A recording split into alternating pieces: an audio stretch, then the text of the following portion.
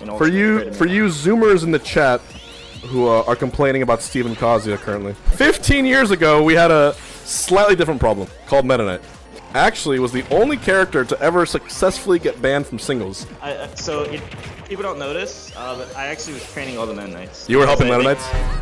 Yeah, they kept asking me for advice, and I was nice enough to just help them get better. And then so everyone copied me, and I made the other Meta Knights stronger. And I was like, what I don't understand is why my dumbass didn't play Meta Knight in Brawl. Like, I was a Puff player.